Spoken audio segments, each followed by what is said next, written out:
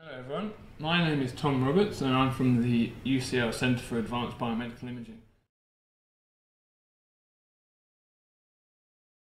I'm Yanan from UCL Centre for Advanced Biomedical Imaging. And today I'm going to talk to you about the assessment of diastolic function in mouse hearts using high temporal resolution retrospectively gated cine MRI versus ultrasound.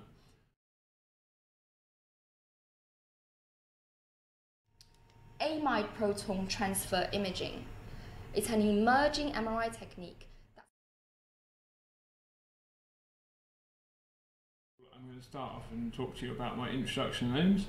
So I was developing a paradigm for the assessment of diastolic function, which may be a more sensitive early indicator of heart failure than conventional.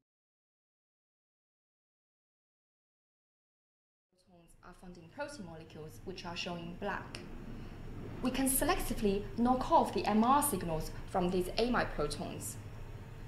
These protons can then exchange with the surrounding water protons and get transferred into water molecules.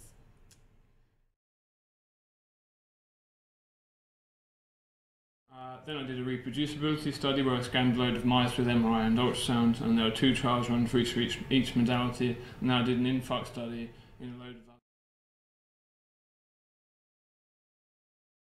This therapy can destroy cancer cells by accumulating a huge amount of cellular protein, which then eventually, boom, cause the cell to burst and die.